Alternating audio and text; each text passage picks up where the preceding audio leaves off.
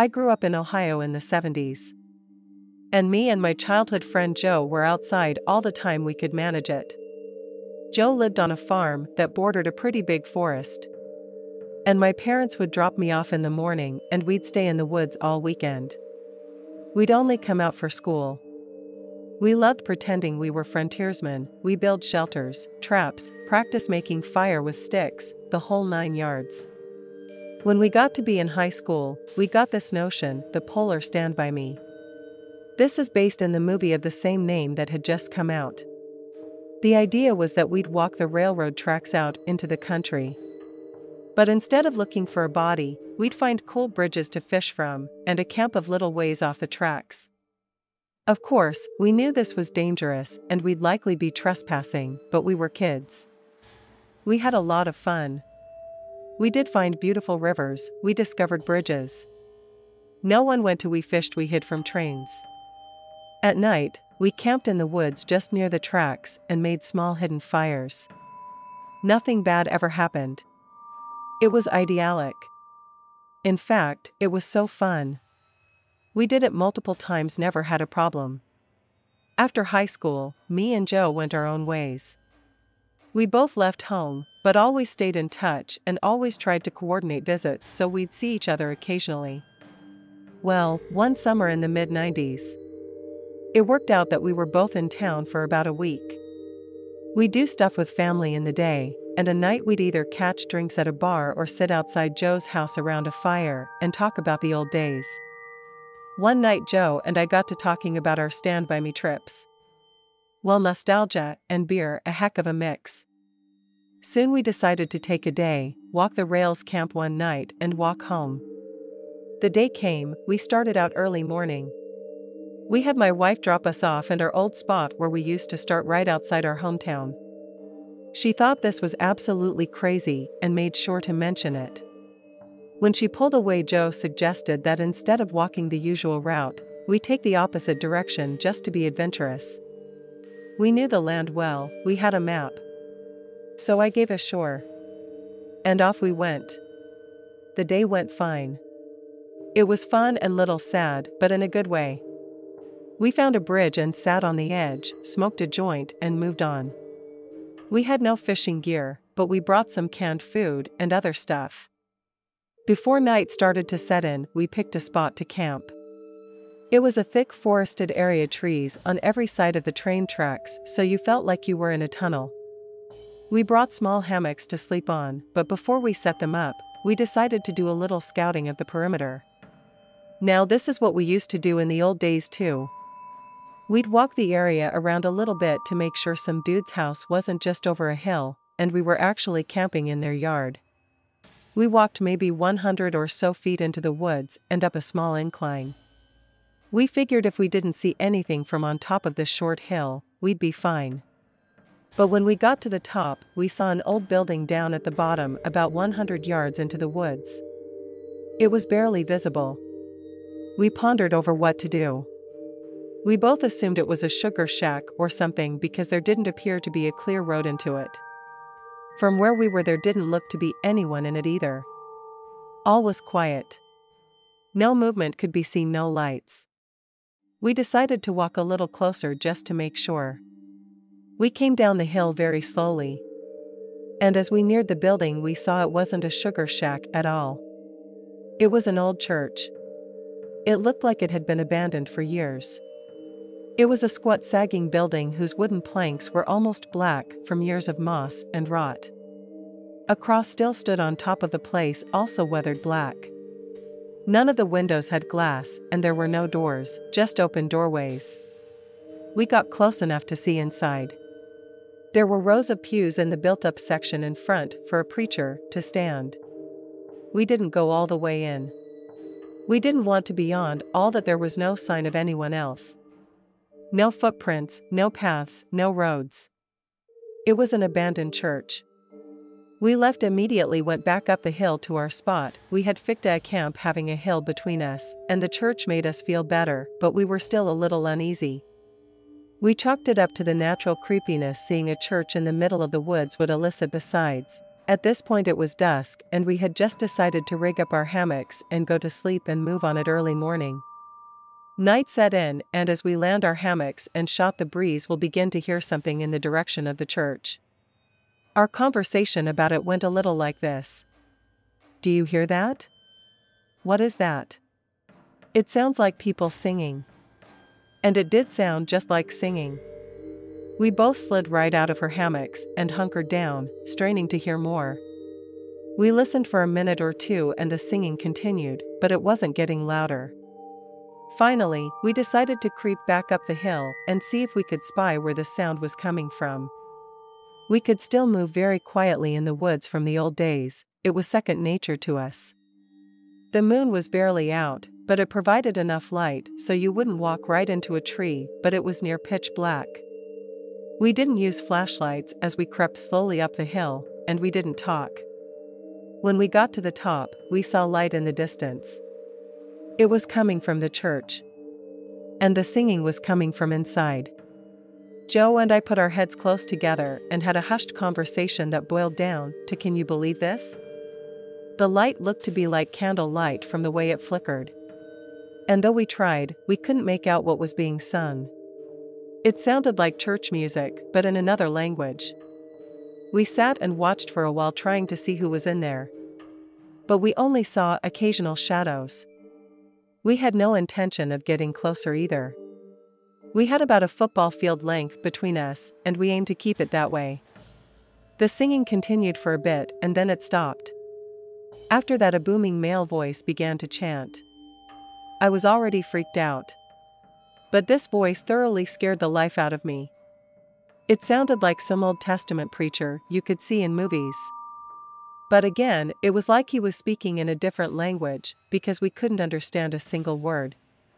Eventually, it got to where the single male voice would say something. And then a bunch of voices would answer in song. This lasted for a while. And then they all broke into this long, sustained wail that just kept getting louder. It got so loud and so disturbing that I covered my ears. Then it stopped. At this point, I was just getting ready to say, all right, let's get out of here, when Joe put a hand on my shoulder and hissed. They're coming out. They're coming out. We were far enough away that we couldn't make them out really well. But we could see was a line of figures walk out the open doorway, all holding hands and single file. We could see some of them had flashlights, and they began to sing again. And the light from the flashlights began to move towards us and the hill. We booked it back down to our campsite, grabbed our stuff and ran to the tracks. Once there, we ran down the tracks in the direction we had come from. After a few minutes, we stopped and looked back. We saw lights coming down the hill. They were moving erratically, like whoever was holding them was shaking them.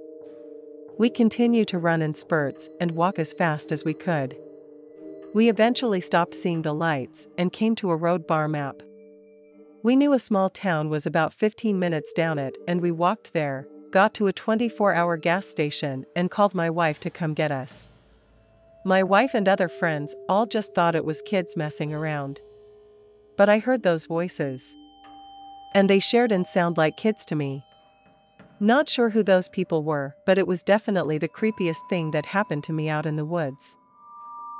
I was working as an assistant manager at a local KFC where I worked for roughly 2 to 3 years. I have some very good memories from this place as well as some really funny stories. We became severely understaffed at one point, and my general manager at the time left to work for CC's Pizza, another local chain. Because of this, I was left in charge of the store until they found or decided on a replacement for him. After probably 3 months or so. During this time, tensions were high due to our staffing issues, and I was given a raise for holding down the fort. Keeping the store open, despite most of the employees walking out on me the one night they finally sent us help a guy and several of his employees from a store located about 40 minutes away. Some things to understand about the store. It was located in a very wealthy neighborhood and subsequently had very wealthy employees. Anyway, the new manager Mike comes in and immediately starts barking orders at everyone. Obviously no one is listening to him. But when I tell them to do the exact same thing, they get it done post-haste. He asked me why they won't listen to him, but will listen to me. And I explained to him that they aren't here for the money. They're here for the experience. I remind him that they're driving Ferraris to work and that he needs to be their friend and their boss. In other words, earn the respect and they will respect you. He agrees to let up on them and try it my way. Instead, he did listen to me and did start to earn the respect. Then he turns on me and starts demanding stupid and ridiculous things around the store, most of which are related to late-night cleaning, which he knew I didn't do myself and didn't have time for with deposits and whatnot. I got admittedly angry and told him to screw off. After a few weeks of this and a serious amount of stress over the last few months, I decided to put in my 2 weeks' notice. At this point, I already started looking for a job elsewhere and had several offers on the table. I took a job about 2 miles up the street of the local Burger King as their general manager. I ended up working a lot of late shifts because we were understaffed for those particular shifts. This was fine, but it also meant closing the front by myself, mopping storefront, locking doors, etc. While my cook closed the back of the house, I didn't really pay much attention at first, it was barely noticeable. But at the same time every night, the same car would park in the front of the lot facing the store and just sit there for hours on end. I honestly thought it was kids making out or something at first, but that clearly was not the case. I was always last to leave the store and set the alarm. One night, the second I lock the door behind me and start to head to my car, the engine turns over in the car at the front of the restaurant. It startled me, so I looked over, but all I could see was the headlights and the car didn't move. I hurried to my vehicle and started to drive away. The second I left the parking lot, so did the other car in the parking lot. My drive wasn't particularly far from home, but I had this gut feeling that it would be a bad idea to head there. I start down the very empty 1 a.m. highway and switch into the left lane with the guy still following behind me. After a minute or two at 10 or 15 miles above the speed limit, I decided to switch into the right lane and drastically slow down to see if he'll pass me. The guy also switches over and slows drastically down. Now, I'm not stupid. I know when I'm being followed, and at this point, I'm scared. I grabbed my almost dead phone and call my husband. I frantically spout off what's going on, and he tells me to drive to the police station, so I start heading in that direction. I don't know if this guy caught on to that or not. But right before we hit the road the station is on. He blows by me at an insane speed and keeps driving. I turned around and went home. Fast forward another week and I see the same guy sitting out in the parking lot again in the same car. This time I called the cops right away at the urging of my cook and my assistant manager. The cops showed up and get the guy to come out of the car. It's Mike from my old job. He tells them he wasn't doing anything wrong and developed a crush on me from our time together at old job and just wanted to say hi. They didn't arrest him, but told him to get out of there, saying that he was loitering and put enough fear into him that thankfully, he didn't show back up again. To give the context of where the story is based, I live in a smallish college town near a small to medium-sized city. The town itself doesn't have a lot of people and is mostly here to cater to the demand that comes from the college. Because of this, the stores around the college are mostly open 24/7 so that the college kids will be able to impulse buy whatever they like. The other bigger seller around here is gas. Of course, gas can be bought in the city, the being a town that is often gone through in order to get to the city. A lot of places will try to keep the price of gas slightly lower than any of the stations in the city.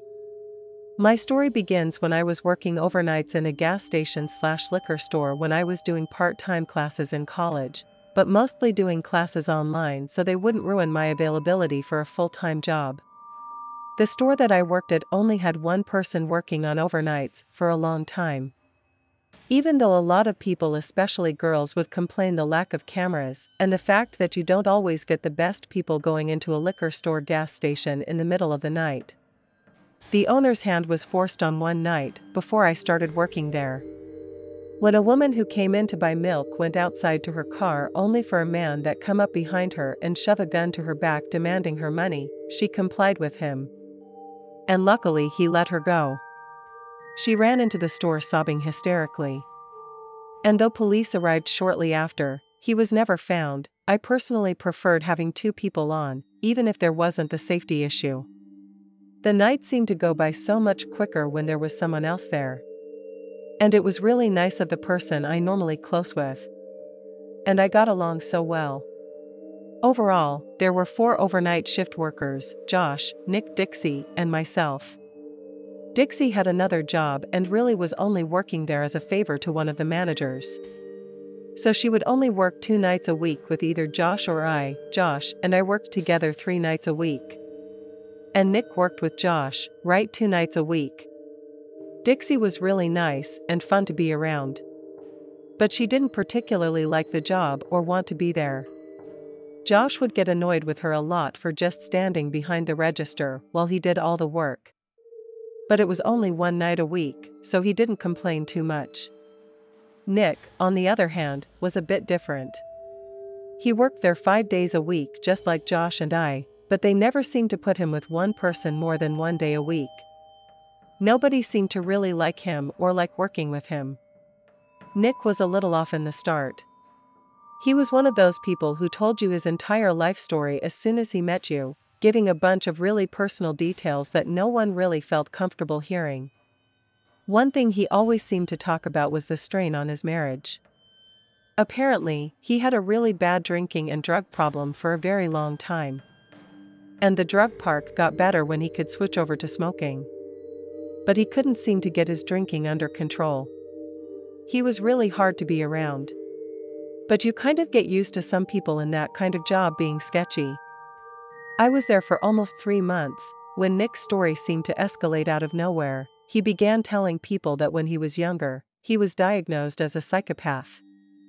And he had to take a bunch of pills for it every day, so he wouldn't become violent. And exactly what you want to hear from someone you're alone with in the middle of the night. But okay, we all have our problems, and some people get dealt a bad hand when it comes to mental illness. I myself have always struggled to get my anxiety and depression under control. And without medicine, I wouldn't be killing by any means. But I'd probably be hospitalized and a danger to myself category. So as creepy as that was, I assured him that a lot of people need to take medicine for some kind of illness. And as long as you stick to it and are honest with medical professionals, there's no reason he can still do anything anyone else can do. He seemed pleased with his answer. And soon after the subject was turned to other things.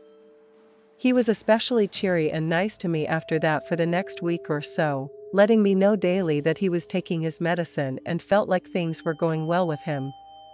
I always answered enthusiastically, but I'm pretty sure everyone, especially Josh, was aware of how much I wish he would stop talking to me about it, and would leave me alone. Josh had a wife and daughter who was 2 at the time, so he couldn't help but see us younger girls through the eyes of what his daughter might potentially have to deal with when she was our age, and seemed to go out of his way to end my conversations with Nick rather quickly, which I was grateful for, and didn't really try to pretend that he liked Nick.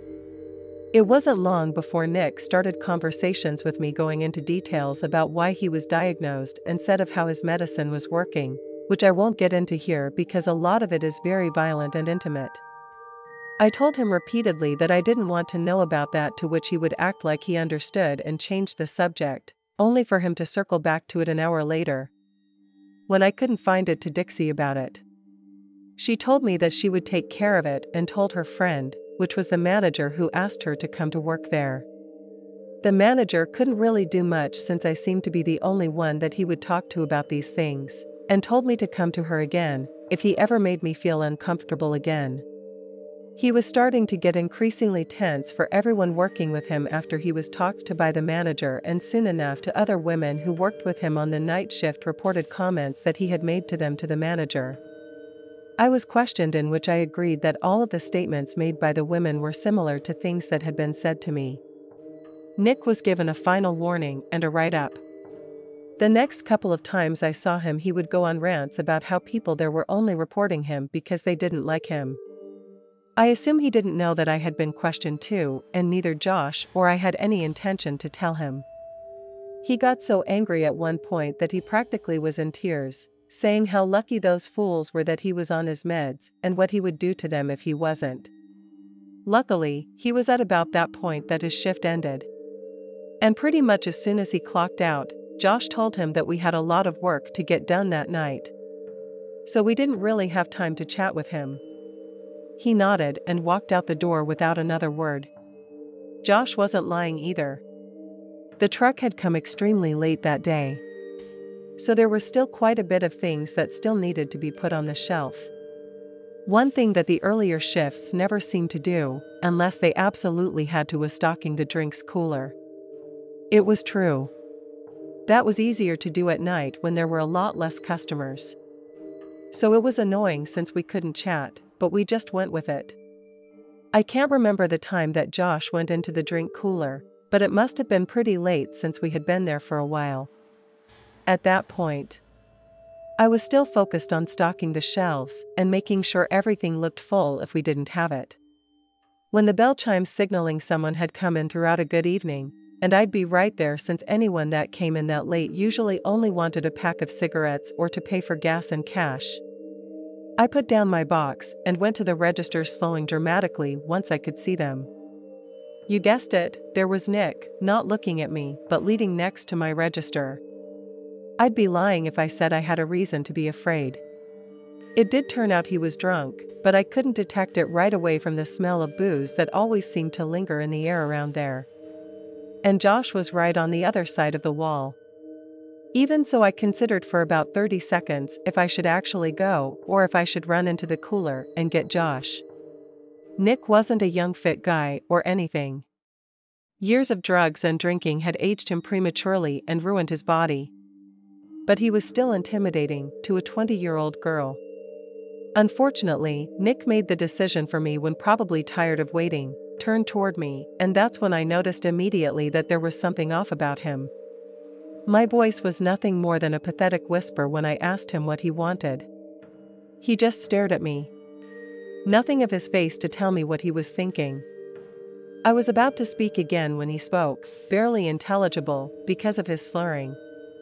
"He leave you there alone?" It took me a second to shake my head and tell him in a hopefully steady voice that Josh was in the cooler, and asked if he wanted me to go get him again, staring at me in silence. At this point, I didn't care what he said. I just wanted him to say something. The silent staring was creeping me out. I asked with more force in my voice. "What do you want, Nick?" As soon as I stopped speaking, he grinned at me in a disgusting, almost singing voice. He said, "You lie saying you are alone." He laughed and took a step toward me, but stumbled, allowing me to take several steps back. At this point, I should have run to Josh. I should have called for him, anything, but I couldn't believe that I was reading the situation right. Nick was really weird, but I had never felt an actual danger around him before.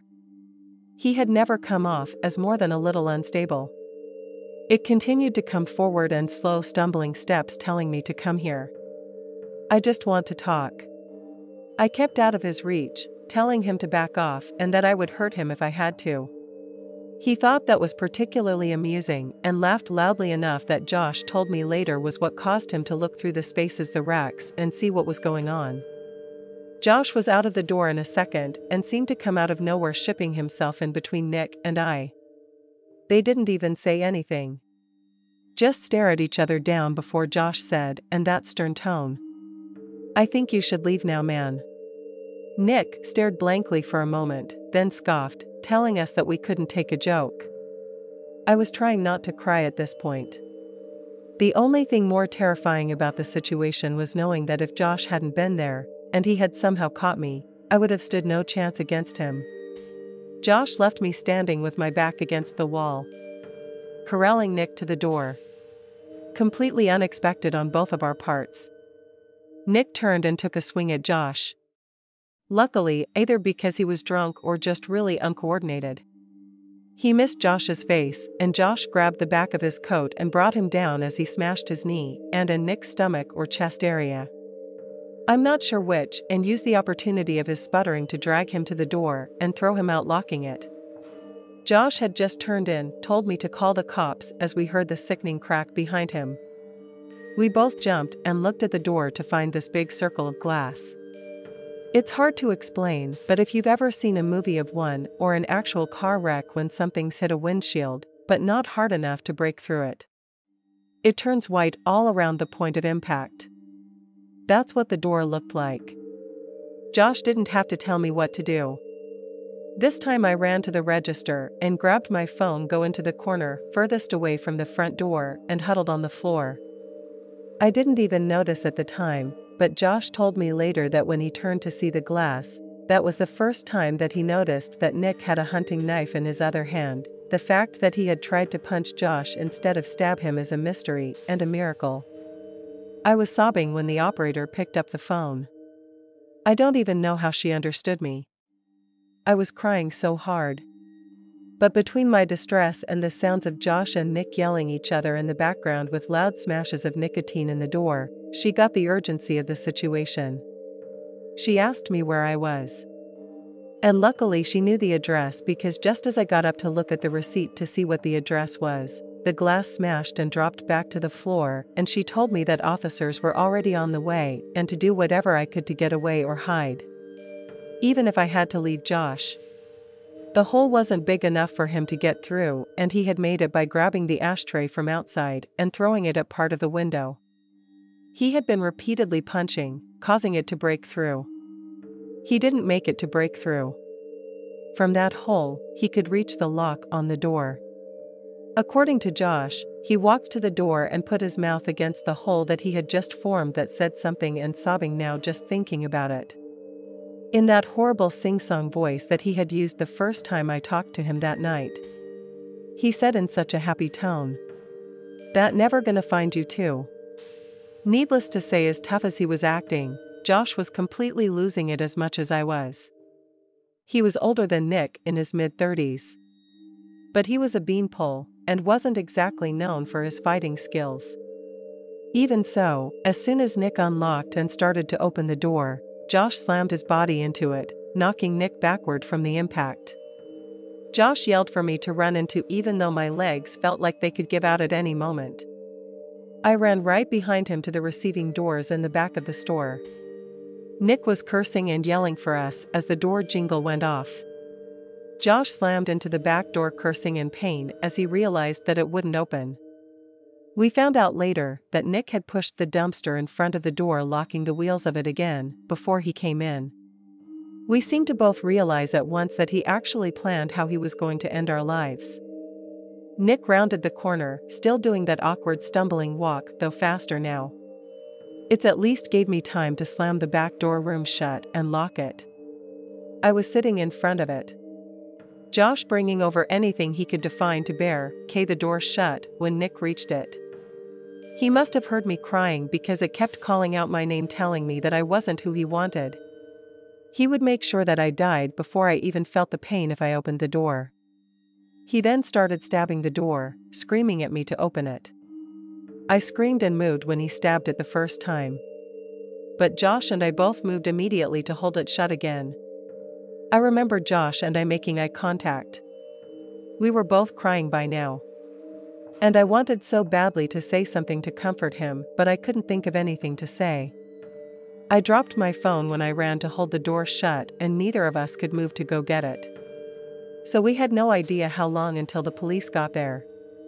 And the door was made out of wood.